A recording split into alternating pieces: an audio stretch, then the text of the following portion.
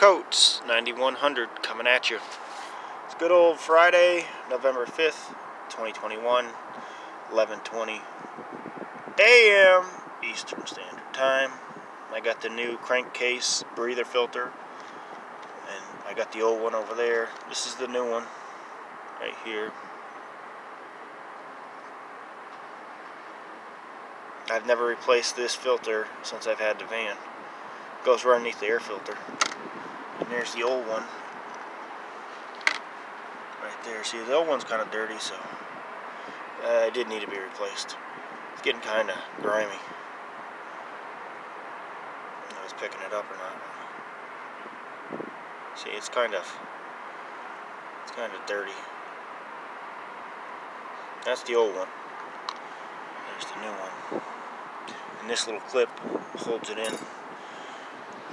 Let's see here. See, it goes right underneath there. Here's the air filter box. There's your air filter box. There's the new air filter I just put in the other day. And the air filter goes right here on the top, and that little filter goes right down there.